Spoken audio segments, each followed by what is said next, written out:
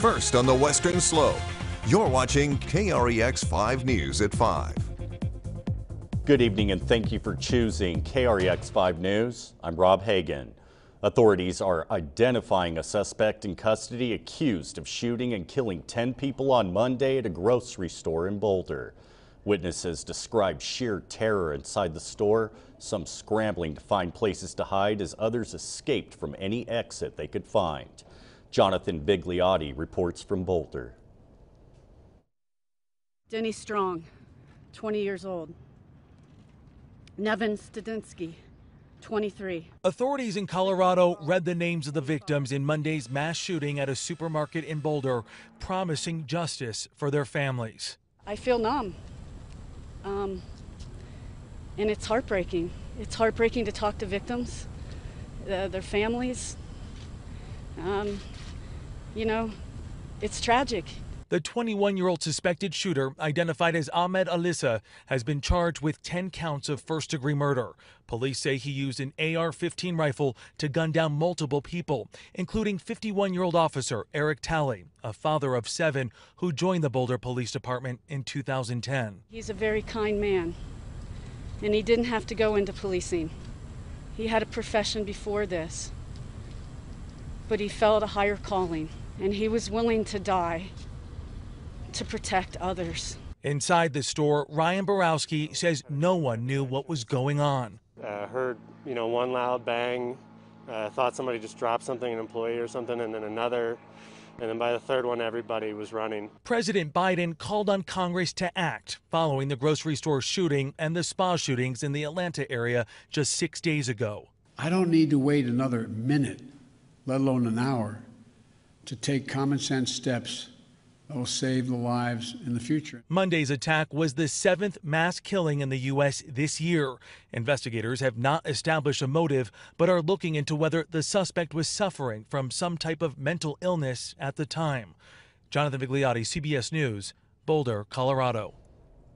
Governor Polis joined other leaders today in remembering those killed in Monday's shooting spree. He's ordered flags to be lowered to half-staff on all public buildings statewide from now until sunset on April 1st.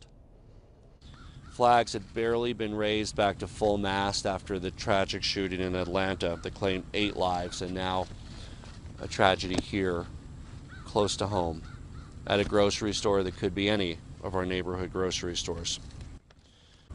There will be time to come to pursue justice, repair damage, seek answers, and pursue remedies. But today, we remember, we appreciate, and we honor the lives of those who were killed. Flags will be lowered for 10 days to remember each of the 10 people who lost their lives. President Biden is calling on Congress to pass legislation to reduce gun violence in the wake of Monday's deadly shooting in Boulder and last week's fatal spa shootings in Atlanta. The president's comments come as the Senate Judiciary Committee held a previously scheduled hearing on gun violence. Skylar Henry reports.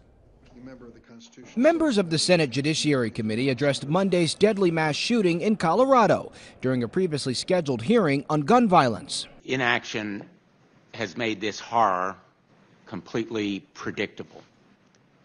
Inaction by this Congress makes us complicit. Every time there's a shooting, we play this ridiculous theater where this committee gets together and proposes a bunch of laws that would do nothing to stop these murders. Among the witnesses, a woman whose mother was shot and killed by a home invader. If a strong background check law was in place, I could be having breakfast with my mother instead of appearing before your committee. While a former Texas state representative who lost her parents in the Luby's cafeteria mass shooting offered a different view on gun laws. I was mad as hell at my legislators because they had legislated me and others in that restaurant out of the right to be able to defend ourselves. President Biden called on Congress to pass what he says are common sense steps to reduce gun violence. The United States Senate, I hope some are listening, should immediately pass the 2 House-passed bills that close loopholes in the background check system. This Senate will be different. Senate Majority Leader Chuck Schumer promised to bring the legislation to the Senate floor, but it's unclear if the bills will pass. Skyler Henry, CBS News, Capitol Hill. According to Mesa County Public Health, as part of the state's effort to allow businesses to increase capacity, it's working on a new phase of the COVID dial. Green on the dial would be 35 cases per 100,000 people.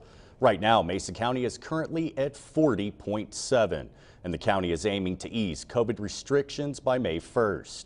The state health department is also working to ease restrictions for Coloradans. Changes to the state's COVID dial could go into effect as soon as this Thursday.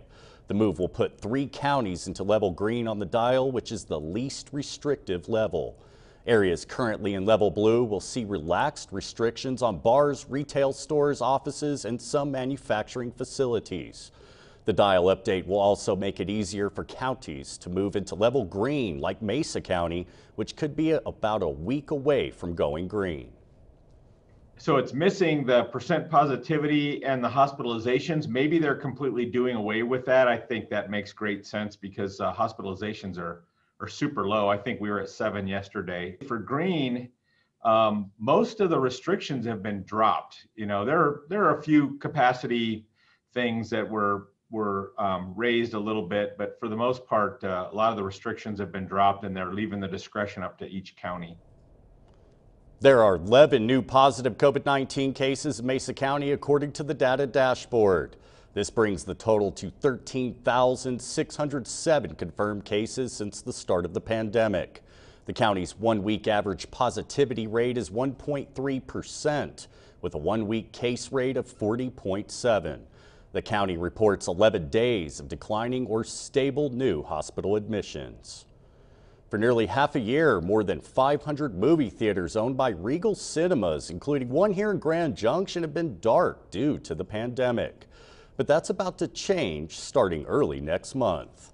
Regal's parent company, the Cineworld Group, is announcing the second largest theater chain in the U.S. will reopen starting April 2nd. Attendance will be limited from 25 to 50% capacity in hundreds of locations. Regal had been one of the most notable holdouts in the gradual reopenings of cinemas nationwide. The company has agreed to a new multi-year deal with Warner Brothers, and starting next year, the studio's releases will have a 45-day exclusive window at Regal, roughly slicing in half the traditional period. Dozens of jobs are coming soon to the Western Slope. That's what Ecogen Biosciences is creating with their new location in Delta. The company used to be in Palisade, but after being sold, it was consolidated with 9 other locations and moved to Delta. They're creating hemp-derived products and jobs all here on the Western Slope. KREX 5's Lena Takata has more. Ashley Henson has been working for Ecogen since the business was located in Palisade. So I have a science background, and getting into the CBD, which was a new market, and doing all these things, I heard about all the benefits that I can create, and actually working and helping people and doing it on this side has been fantastic. Originally from Montrose, Henson is thrilled a job like hers exists so close to home. It's really great to use my science knowledge, plus to go through and then learn all the science background that goes along with it in this facility. It's been a great experience. Another employee echoes a similar sentiment. You know, I used to work in big cities, so when this opportunity came up, I jumped on it as soon as I can. You know, just having a good job in here in a rural area is just a blessing. The company has created 70 jobs on the Western Slope, and those jobs include everything from manufacturing to lab analytics that require a PhD. I think it's a great opportunity for this area. It's provided such great jobs just for around this community. The new location in Delta is the result of Ecogen consolidating 9 other locations into one. Their goal was to create a more streamlined and efficient production environment. So we are an ingredient company at heart. We do everything from hemp-derived ingredients like CBD isolate, CBG isolate. Ecogen also works with other Western Slope hemp growers. Delta Ag, H&H, and Moose Ag have been really good partners to Ecogen Biosciences over the past 6 months. And says their combined efforts could put the Western Slope on the map in the hemp industry. There's a lot of hemp business on the Western Slope, and I think we can be leaders in the national marketplace. That was Lena Takata reporting. The products made by Ecogen are used to create dietary products like CBD oil drops and capsules, and cosmetics like lotions. And when KREX 5 News returns, Chief Meteorologist Russ Pappas will have your complete weather forecast. We'll be back in 80 seconds.